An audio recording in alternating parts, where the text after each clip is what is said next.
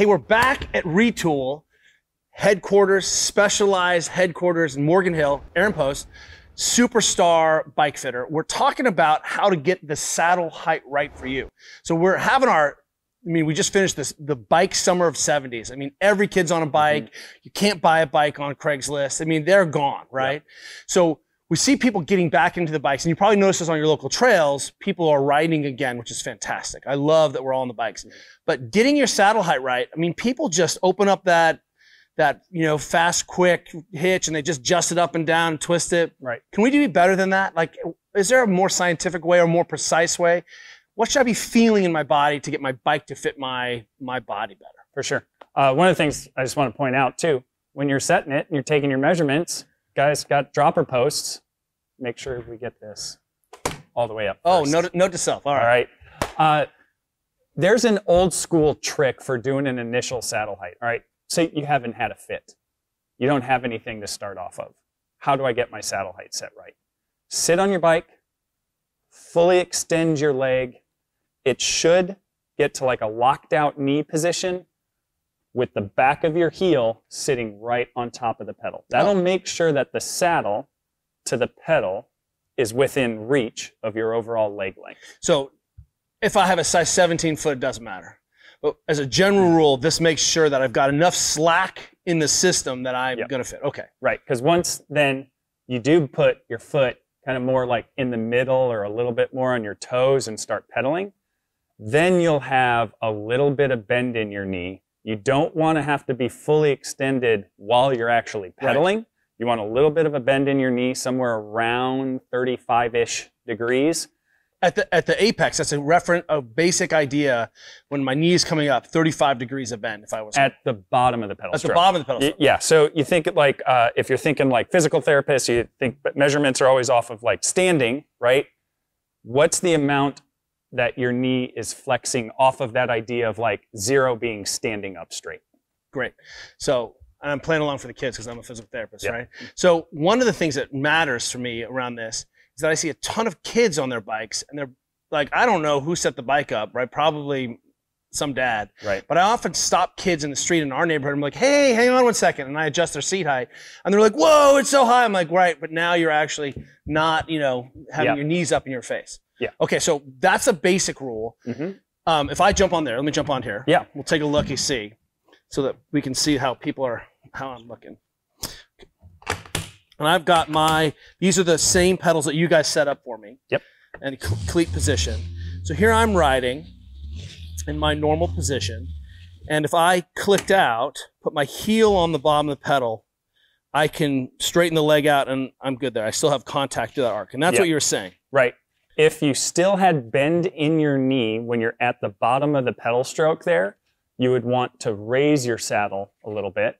And then if there was no contact at all, if you couldn't get your heel to the pedal there, you'd want to lower your saddle. Perfect. So in this position, it doesn't have to be down or low or just in front wherever it needs to go.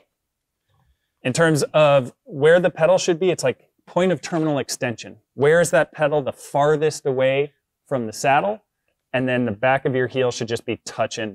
Okay, so that crank arm pretty much mimics it's kind of like in line with your leg, in line with the seat tube of the bike. Okay, so not in this position. It's forward a little bit. Okay, that makes sense. So now, with that second rule of the 35, as I come around,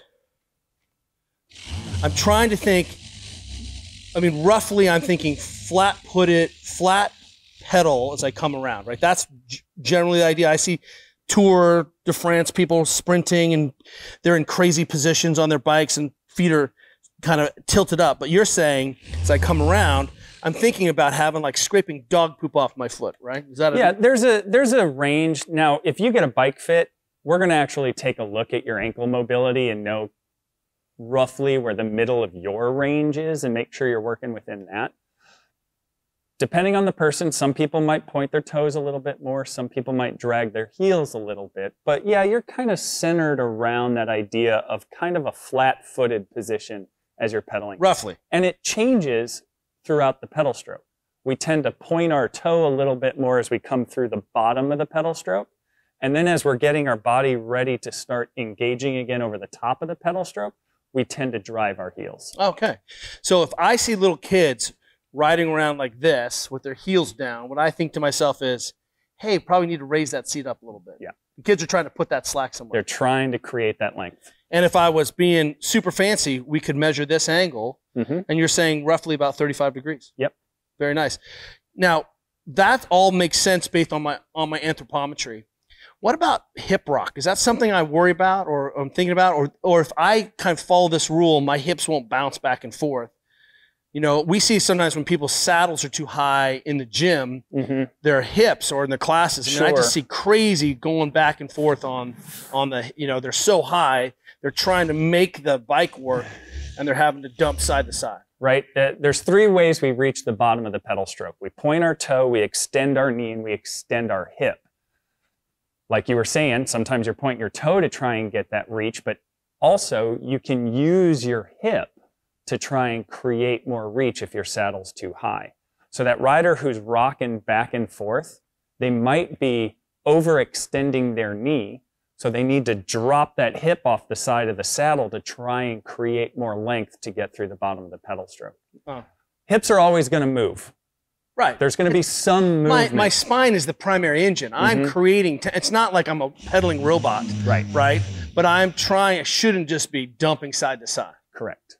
Yeah, if you feel or if you see a rider actually shifting and moving, kind of like, think about their sit bones. If their sit bones are actually sliding off one side of the saddle to the other, something's not right about that saddle position. Probably need to lower it a little bit. Love it. That's so simple.